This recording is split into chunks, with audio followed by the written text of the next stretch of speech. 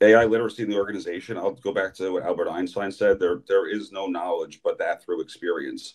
It's important, especially for people that don't have that citizen data science background, to understand what AI is, to sign up for a course or six, to get a certificate or three, to understand the basics so they understand what to engage with. But if you can't start building GPTs in OpenAI 4.0, you can't actually start implementing apps, and you understand, what the agentic workflow looks like and how to solve it in your world, no amount of certificates will help you in the real world. You need to play with and experiment with generative often enough to be so frustrated that you feel like you're yelling at a real person, and be so thrilled that it's amazing that the technology works. If you don't feel that emotion on either side, both sides, then you haven't been doing it enough. And that's true at the board level, at the C-suite level, the executive leadership level, and the rank and file. Every single person in the organization needs to feel that. And until they do, they can't progress forward. Great, Matt. I love that litmus test. If you're not frustrated, you haven't looked hard enough. Gregory. Yeah. So first thing I would do actually is I would make a mandatory KPI for the company, starting at the top, regarding AI literacy. Formalize it, tie it to compensation, tie it to bonuses, tie it to promotions. That is how you will accomplish something here. And along with that, you also need to support it through the use of empowering AI champions or cross-functional mentoring across different departments. Formalized training, even down to the point of boot camps or foundational courses. These types of things are incredible at really getting people up to that basic level. Implementing a formal community and networking within the company. And again, I'll sneak back to the whole agentic workflow thing. People need to start thinking a little bit differently. So the training also needs to go in there. But for me, the KPIs are number one.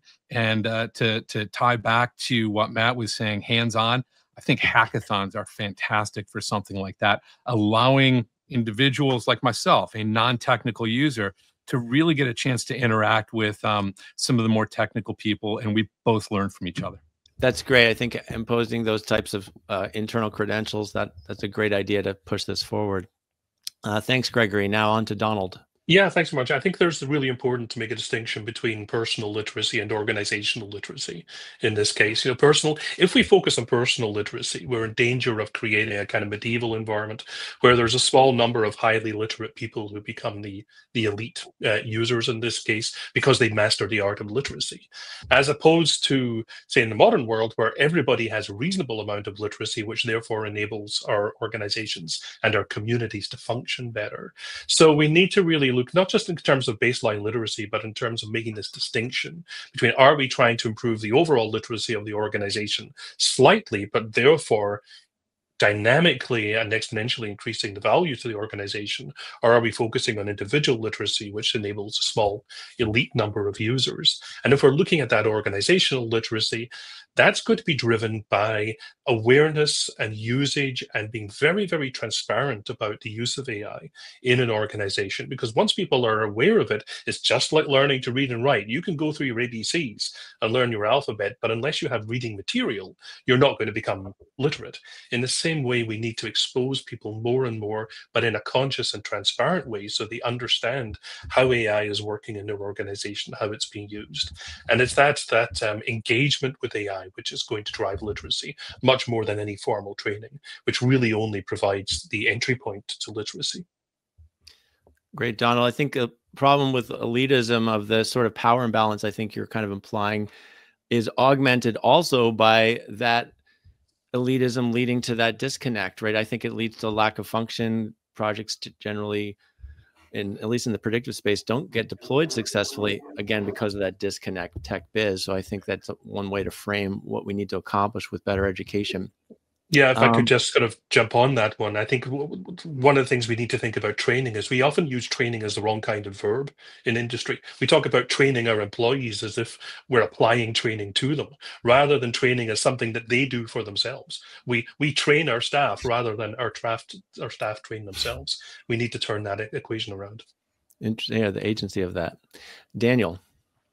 I've seen firsthand like the benefits of like formal training in organization, having conducted these for some of the largest orgs on the planet, and like it's been fairly powerful and positive for those organizations, just in terms of general literacy around artificial intelligence, particularly discussions around things like ethics, legal, and compliance, as well as understanding, just basic infrastructure requirements.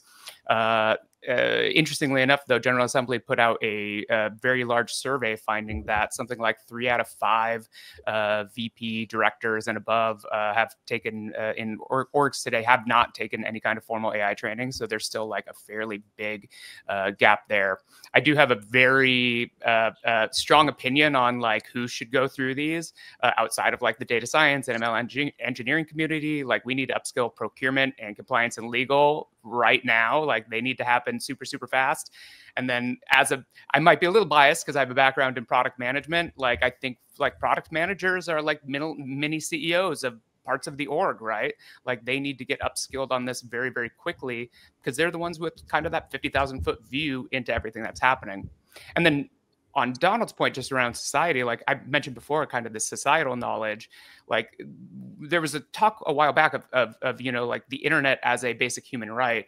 And I'm kind of wondering from Donald's kind of comments here, if we're going to start seeing conversations around like AI as a basic human right. And when that access becomes ubiquitous and individuals are able to experiment, that's when we're going to start truly building that societal knowledge that I talked about before. My dad always told me to plan the work and work the plan. And kind of what the other panelists have been saying is you need to create a learning plan, and that needs to happen at the organizational level, and that needs to happen at the individual level. At the organizational level, that might look more of a strategy, but essentially AI works as a system. If you can't think of AI as a system, then you don't really know where you need to train your employees, or your employees need to develop that learning plan. AI should be the heart of the system if you're correctly trying to implement it.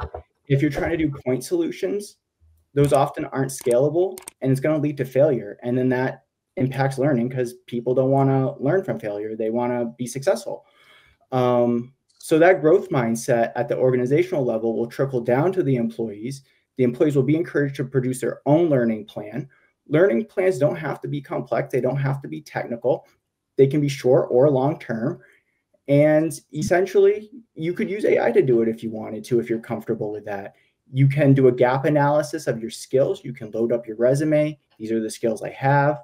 After you use your human skills, learning where you want to go, talking to other individuals, you can map out that plan, and then you can either reskill and go into a domain that maybe you didn't think of, or you can just upskill and get more efficient at what you're doing.